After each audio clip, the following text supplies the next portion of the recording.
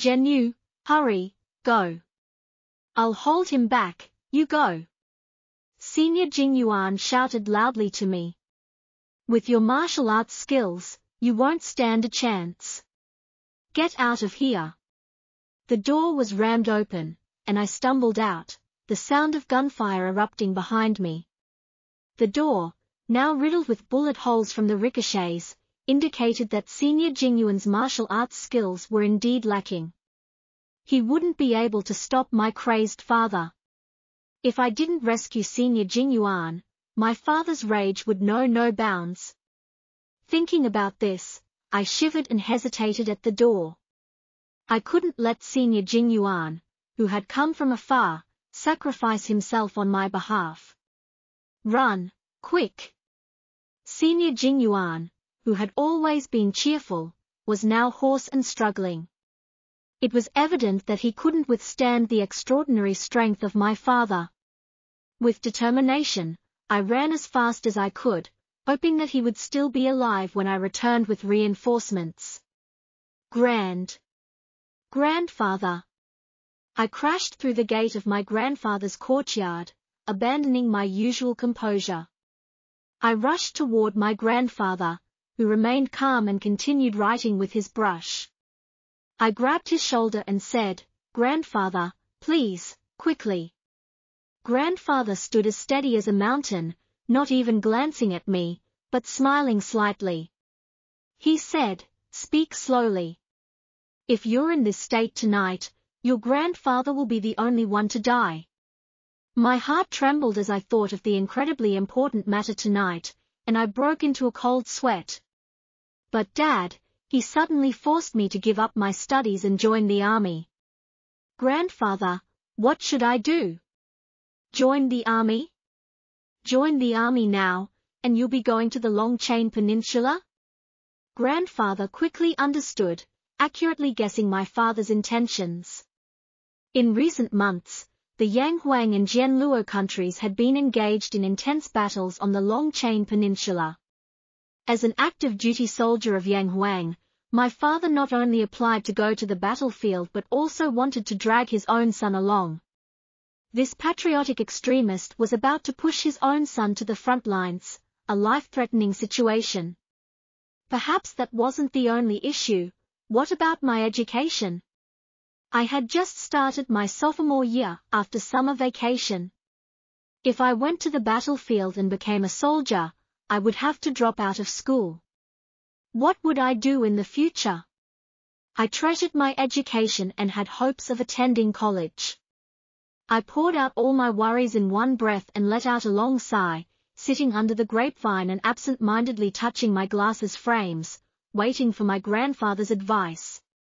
Grandfather put down his brush, turned to look at me, and still had a smile on his face. "Don't want to go?" I nodded vigorously. "All right." Grandfather agreed decisively, which was unlike his usual character. When I widened my eyes in surprise, he leisurely walked out the door, leaving me with his back. He said, "Prepare for tonight's events here. I'll handle your father's matter." I stared blankly as he disappeared from view, unable to believe how easily he agreed to help me. What was so special about today? Could there be a conspiracy? Please don't blame me for thinking this way about my closest family, because our family is quite peculiar. Our family is a renowned lineage in the field of medicine, with a history that can be traced back to the end of the era of God's layers, if not even further.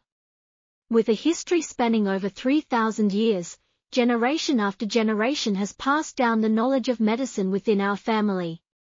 However, what few people know is that the martial arts of the Zhong family, my family, are of a level that is by no means inferior to the astonishing medical arts that deal with matters of life and death and can even mend flesh and bones. Our foundation is the Tao of nurturing life through medicine, drawing from the wisdom of 100 schools of thought, incorporating Confucian virtue, Taoist serenity, and Buddhist emptiness. Over the span of a century, several generations of elites have continuously refined and elevated our family's ultimate technique, the one-breath unity, to an astounding level. Derived from this is the chart of the one-breath elixir path, which is said to possess extraordinary powers capable of influencing the very fabric of existence. Despite our immense treasure trove of knowledge, our ancestors remained low-key, displaying their medical skills discreetly and passing down our family's ultimate techniques in silence. Whether during times of prosperity, when our family numbered over 1,000 members, or during its decline, when only 2 or 3 remained, or during the fluctuations in between, our family's mastery of both medicine and martial arts has never been lost or dispersed, all the way down to my grandfather's generation. My grandfather seemed relatively normal for a member of the Zhong family. He was, after all, a renowned physician. Aside from his peculiar friendships and his penchant for visiting strange places, there was little to criticize about him. However, why did my father, under his guidance, turn out to be so eccentric? By the time the family legacy reached my father's generation, it appeared that our fate had run its course. From a young age, my father showed little interest in studying medicine and was fascinated instead by the family's closely guarded secret, the one-breath unity, Qigong. At the age of 5, he was already causing headaches for everyone as a little troublemaker. At 10, he kicked down a tree as thick as a bull's mouth. At 12, he sent local high school bullies running with their heads in their hands. By 15, he had become the unrivaled kingpin of the local underworld, facing off against both street gangs and martial artists. In despair, my grandfather sent him off to the military in the hopes of reforming him and providing discipline. Little did my grandfather, an expert in astrology, realize that the year my father was born was also the zodiac year of all brave and ruthless individuals. The outbreak of the Eastern regional conflict provided my father with an unparalleled opportunity. In the self-defense counterattack against the Vedic forces in the Western military region, martial prowess was the surest path to achieving military honors. After 9 months of warfare, this naturally violent man had accumulated enough merits to become a second lieutenant. He was then admitted to the country's elite Special Operations Unit. Over the next 10 years, he achieved remarkable feats in battle. By the time he was 28, according to his official records, he had the appearance of a 25-year-old. With the rank of a major, he shamelessly abducted my mother, a renowned expert in computational analysis, during that year's Eastern Front War. She had earned the nickname 11 She, the legendary beauty. In his 26th year, in the year 2035, I was born, a person born under unfortunate circumstances. For months after my birth, the government secretly conscripted my mother, an expert in computer analysis, for a top-secret research mission. My father miraculously became the security commander for that mission. Although they were husband and wife, they went off to work together, leaving me behind to be cared for by my grandfather. I can only recall fragmented memories of my life before the age of 5. The only evidence of my misfortune that remained deeply embedded in my mind was the chart of the one-breath elixir path. I also remember that when I saw my parents again at the age of 5, counting from 1 to 10 seemed like a Herculean task.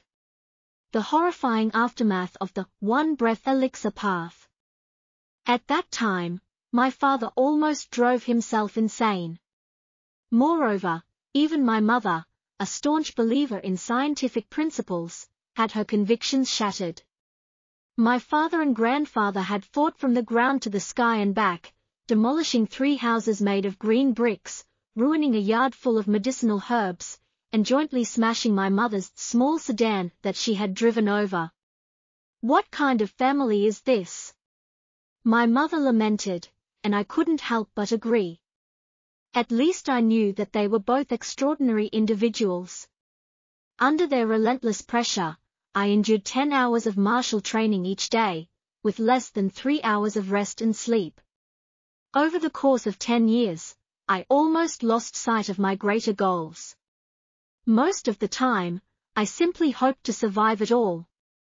Completing my education seemed like an incredibly challenging task. Both my grandfather and father were exceptional individuals. Last month, the event I attended, a gathering of eccentric individuals far beyond my imagination, confirmed this.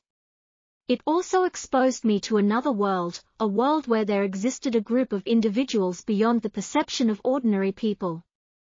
This world is truly fascinating. However, my father and grandfather are even more remarkable. Can I easily believe in such figures? Zhenyu. A bald figure reflected the noonday sun as Zhejian Temple's 55th generation young master Jingyuan burst in. I had met him at the Eastern Sea Martial Arts Tournament last month, and this time, he arrived in his capacity as the supervisor of the high-rank martial arts tournament. However, he ran into this situation. Jingyuan, are you okay? I jumped up, looking at the bruises on his face. Jingyuan still had that cheerful smile, but the deep dark circles under his left eye made him appear quite comical. As expected of the mad dragon, your skills are far beyond mine. My grandfather followed him, patting his back and turning to me, saying the words I most wanted to hear, the situation has been resolved. Tonight, you should focus on protecting the law. Jingyuan, as the supervisor, you should also do your best. Jingyuan seemed quite afraid of my grandfather. As I let out a relieved sigh, he bowed and said, Jingyuan understands. The high-rank martial arts tournament, a term I still couldn't fully comprehend. Last month, on the distant Eastern Sea, the grand martial arts event was still fresh in my memory, and today, a competition similar to the Eastern Sea Martial Arts Tournament but of higher caliber would take place tonight. This must be the high-rank martial arts tournament. This competitive martial arts event, involving 24 participants, likely represented the highest level of combat. Their methods left me in awe. Different backgrounds, different sects, different regions, all of them were separated by vast distances. How would they fight? As someone who knew nothing about this, I humbly sought guidance from my grandfather and Jingyuan. The way and the vital spirit. The way. The vital spirit. These two terms sounded extremely abstract to me, having received 10 years of conventional education. According to my father, my martial skills had almost surpassed those of someone my age, but when it came to the way, I was still a novice. Whenever I had even the slightest doubt about the way of the mind, the techniques I used lost their effectiveness. In this lifetime, it seemed that I had no hope of mastering the way. At midnight, when a wisp of light smoke drifted into the night sky, my grandfather looked skyward with his hands behind his back. His entire body gathered its vitality within, and a distant sound resonated, the clear chime of a bell. It was unclear which formidable master had begun to exercise their abilities, as their inner energy reverberated gently. The sound carried over 100 kilometers, sounding even more melodious in the night, and added a sense of serenity. In the sky, a momentary flash of brilliance occurred before my grandfather slowly settled into a cross-legged position. Jingyuan, who appeared serious, also sat down with his eyes closed. However, I knew that he was using his years of dedicated Buddhist meditation to protect my grandfather's body. Following their example, I too sat down, allowing my consciousness to naturally extend outward. Through my grandfather, who seemed like an empty vessel at this moment, I rose into the night sky. My consciousness experienced something indescribable, it was a battle of the vital spirit. Under the submerged flow of my consciousness, I felt the vast and boundless power in the night sky clashing. Purple lightning streaked across, radiance shone in all directions, and half of the sky was transformed into a colorful display under the surging power. It was unbelievable. The starlight and moonlight paled in comparison. With my keen eyesight and mental perception, I could barely make out faint lines of color that flashed in the high sky. These interwoven lines formed a magnificent and enormous net that covered the entire sky. Afterward, an immense force burst outwards, and the colorful light vanished in an instant. At that moment, the night sky returned to its tranquility, but the battle in the sky was still ongoing, albeit inside a barrier. Indeed, it was a barrier, stretching across a vast expanse of the sky, carving out space for combat and rupturing the fabric of time and space. I sighed. The energy required for such a barrier was astronomical, but the mental fortitude to control this energy was even more astonishing. These individuals were indeed extraordinary, true monsters. Real monsters. The sunlight bathed the earth as I bid farewell to Jingyuan at the capital airport, where he had completed his mission successfully. The mysterious battle of last night seemed to fade away.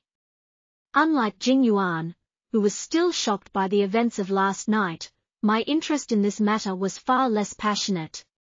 The extraordinary spectacle of last night, with its flashing starlight and earth-shaking thunder, had left me deeply shaken. But upon closer reflection, what did all this have to do with me? Even if I were to master such skills, what would I use them for? To protect my family and country? To accumulate wealth and prosperity? To get married and have children? Ridiculous. Was it even enjoyable to practice such skills? My grandfather, who returned victorious from last night's battle, told me that in a melee with 24 participants, a momentary lapse could result in the destruction of one's vital spirit, an enjoyable prospect? I shook my head. It just wasn't worth it. Instead of pondering such matters, I should focus on how to face my unpredictable father today. Reflecting on my own mindset, I couldn't help but smile. Until someone reminded me with a strange tone, "Nia, what are you daydreaming about? Your mouth is as wide open as a watermelon." The strange and peculiar sound was gradually getting closer.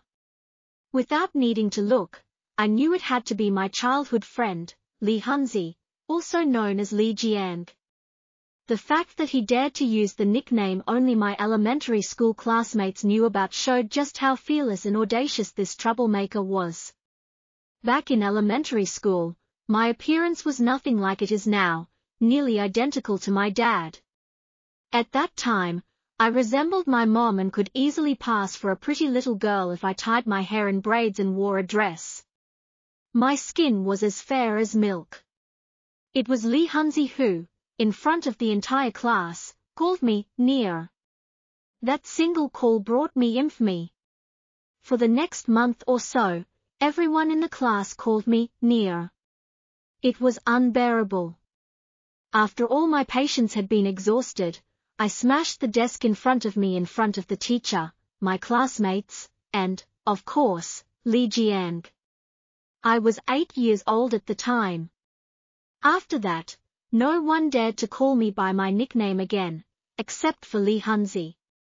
Even after I beat him so badly that not even his mother could recognize him, he still continued to address me as Nia with a smile on his face. I admired his thick-skinned nature. I realized that even my 6 years of practicing the immovable as a mountain qigong couldn't compare to his resilience. Since he had earned my admiration, he became the only exception. However, no matter how you looked at it, being called Nia by a grown man was far from enjoyable. Especially now, even though I couldn't claim to be incredibly manly, I was still a refined young man who wore gold-rimmed glasses. Having him call me that every day, where could I hide my face? My gaze peered at him through the lenses, and I contemplated whether I should kick him off that newfangled electromagnetic-assisted bicycle. I thought about it but ultimately didn't take action. If I injured him in a fall, I wouldn't feel bad, but with this kid's thick skin, he might use it as an excuse to make me buy him a couple of bottles of mineral water, and that would truly pain my wallet. Li Jiang stopped his bicycle in front of me with a grin, patted the back seat, and, true to his character, had a smug look on his face. "Near, hop on. We have a date. I'll take you to Dawai, there's a good arcade there." What nerve! In the end, I still kicked him off, losing $10 in the process. Under the old man's smiling face as he sold cold drinks, this scoundrel Li Jiang held a bottle of non-fu spring in one hand and a bottle of Laoshan in the other, looking utterly satisfied. I held a bottle of generic cola in my hand. I didn't like the taste of mineral water, and the only benefit it had for me was that I could use it to splatter people without having to do their laundry. Of course, I couldn't let myself spend money. "Near, where did you disappear to right after the break? I went to your place several times, but you were nowhere to be found. Were you off practicing? I don't see you looking like a divine immortal yet."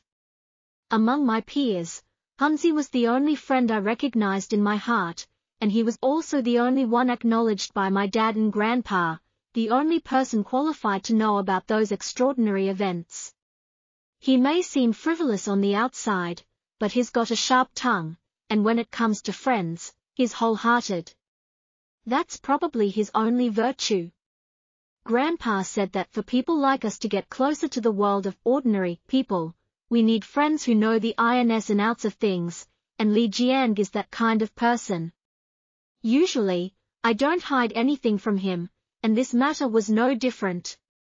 Besides, this story is worth telling in detail, and my thoughts raced back to that night with the waves crashing in the vast sea and the moon hanging high. We skimmed the waves, freely racing on the sea, young martial artists of our age, regardless of right or wrong, regardless of sex, drinking the essence of the mountains and rivers in that immortal wine. When we got drunk, we played our swords, talked about martial arts, and the vast sea became our joyful stage. As the sun rose, sword chi and blade lights crisscrossed on the sea, palm winds and fist forces resonated together, and hundreds of young experts from various schools displayed their skills, competing for the title of Supreme Master of the Thousand Peaks, a title I still can't comprehend to this day. The sky, the sea, and the ocean floor were turned upside down by us young people. Under the influence of alcohol, I shed the last remnants of my scholarly facade and enthusiastically engaged in battles. We clashed swords, broke blades, exchanged palm strikes, and shattered fists. Finally, with a move called Heavenly Strike, Ocean Roar, I shook the sea's surface to amazement, and amidst the surging waves, I inexplicably earned the title, making my Zhong family the three-time holder of this honor over more than 100 years. And last night, in a battle that followed the East Sea Martial Gathering but at a higher level, Grandpa, with his mysterious and unpredictable spiritual power, brought another honor to the Zhong family. I don't feel proud of these honors, they were just moments of indulgence that brought me unprecedented pleasure. A husband should act in the world this way. There are actually monsters like you guys in the world, and so many of them. Over 2,000, my goodness. But these are only from China. What about foreign ones? Hans's question hit the mark. I remembered some foreign individuals with suspicious motives I had observed before leaving. They were clearly spying on our martial gathering, and their skills were quite extraordinary. Regarding my question, my dad responded much like Hanzi, the world is vast, with diverse talents. As long as they don't cause trouble for you, why bother about what they are doing? Hanzi nodded vigorously, feeling a deep connection with my words. Hanzi was Hanzi because he didn't meddle in others' affairs, that was his guiding principle. Like the matter I had just mentioned, I could guarantee that when we met again in a few days, he would probably have forgotten all the details but remembered the gist. Nevertheless, he would never utter a word about it. Indeed, after chatting about this topic for a while, he quickly changed the subject and, in the end, left me aside, haggling with the old man at the cold drinks stall, spewing words with such intensity that he seemed like he wanted to spit out all the water he had just drunk. I was bored and had already shifted my attention inside the shop, casually surveying the place. In recent years, the capital's environmental development had been remarkable. Beyond the city and into the suburbs, apart from a few scattered villa areas, everything was covered in greenery. This cold drinks stall, run by the old man, was likely the only one within a kilometer, and business was doing well in this weather. The shop was quite large and neatly arranged, with around 20 to 30 customers inside, yet it was surprisingly quiet. However, looking at the old man, he didn't seem like he relied on this business for a living. He appeared more like someone who was idle and didn't have much else to do. I could gather some information from the bits and pieces I overheard during their conversation. His children were all responsible and filial, and their income was decent. And they were really good-looking. What does any of this have to do with anything? I shook my head, feeling puzzled by Hans's words. What was he talking about? Wasn't he afraid of being laughed at by the old man? And then I heard the old man agreeing with him, "This kid has a good eye, he's got taste." Dirty old man. I finally understood why he got along so well with Hansi. I wanted to turn around and confirm which unfortunate girl passing by had caught the attention of these two perverts, but my neck couldn't turn back. What did I see? Was it her graceful figure as she approached? Her pure white skin as smooth as jade? Her proud nose with a hint of arrogance? Her lips, ever so slightly curved into a smile, or maybe, her spirited eyes hidden behind sunglasses? Or perhaps, I saw nothing at all. My brain couldn't contain her beauty. My mind exploded. Despite having a brain that could remember the chart of the one-breath elixir path at the age of 1, I didn't have the capacity to hold the delicate and pure beauty of the girl who could only appear in the world.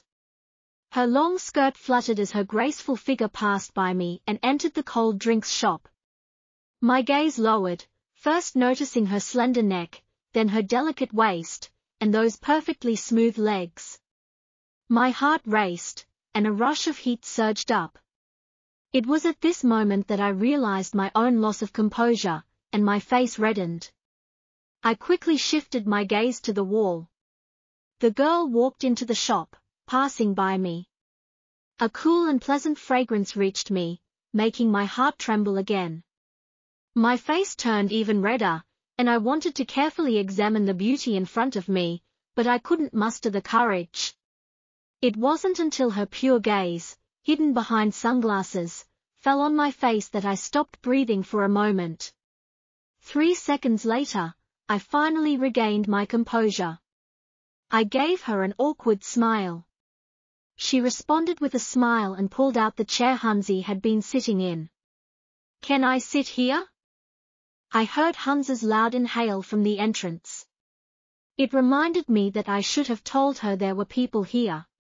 However, at that moment, I could only nod like a dumbfounded bird, my face nearly burning. "Are you Zhenyu, right? I'm Su Yi, the student council president of Lan Guangsu Clan Academy.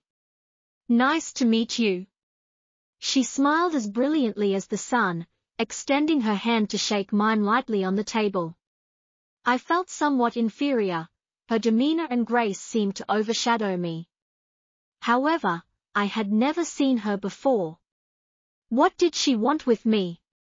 Well, meeting you here is quite a coincidence. Originally, I was planning to visit your mansion. Her words left me puzzled. I scratched my head, wanting to say something but feeling like I couldn't find the right words. "Let's talk about something else. Can I order something? I heard that the green bean soup here is quite delicious." The old man, who had been watching the two of us for a while, grinned and replied, "Of course. Our green bean soup is the best in the capital." Su Yi nodded with satisfaction. As she ordered the green bean soup, my gaze couldn't help but fall on her hand. The jade ring she wore on her finger was indeed eye-catching, just like the beauty herself. My heart raced again. As I sat there, I suddenly realized that Hanzi was no longer by my side. I quickly looked around and saw him at the far corner of the shop, chatting animatedly with the old man. I couldn't help but sigh. That guy was always like this, always capable of finding common ground with anyone. Whether it was an old man selling cold drinks or a beautiful student council president, he could strike up a conversation and get along easily. How enviable! As I was lost in thought, Suyi's green bean soup arrived. She took a sip and seemed to enjoy it. It's really delicious. Zhenyu, you should try some too. I was about to decline when Hanzi's voice came from behind me. Hey, I ordered green bean soup too. I turned to see him holding a bowl of green bean soup, and his eyes lit up when he saw Suyi. Miss Su, long time no see. What brings you here? Suyi smiled at him, seemingly accustomed to his straightforwardness. I heard that Zhenyu was here, so I wanted to meet him. It's a coincidence that I ran into you as well. Hanzi chuckled. Well, it's a small world. Zhenyu, we're lucky today to have such a beautiful lady join us. Cheers. He raised his bowl of green bean soup, and Suyi and I followed suit. We clinked bowls, and I couldn't help but feel a bit awkward. Hanzi was enjoying this situation a little too much. As we chatted over green bean soup, I learned that Suyi was indeed from the Lan Guangsu Clan Academy, which was known for its powerful martial arts techniques. She was here on a mission to investigate some strange occurrences in the capital, and she had heard that my family was knowledgeable about supernatural phenomena. I tried to provide her with some information and insights, but I couldn't help but feel self-conscious in her presence. Her beauty and grace were truly captivating, and it was hard to concentrate on the conversation. Hanzi, on the other hand, seemed completely at ease and kept the conversation flowing. He shared stories and anecdotes about our family's encounters with supernatural beings, making Suyi laugh and nod in agreement. As the conversation continued, I couldn't help but wonder why Suyi had come to see me specifically. Was there something important she needed from me, or was it just a casual visit? Either way, I couldn't deny that her presence had added an unexpected twist to my day. And so, as we sat in the cold drinks shop, sipping green bean soup and sharing stories, I couldn't help but feel that this encounter was the beginning of something extraordinary. Little did I know how deeply it would affect my life and the mysteries that would unravel in the days to come.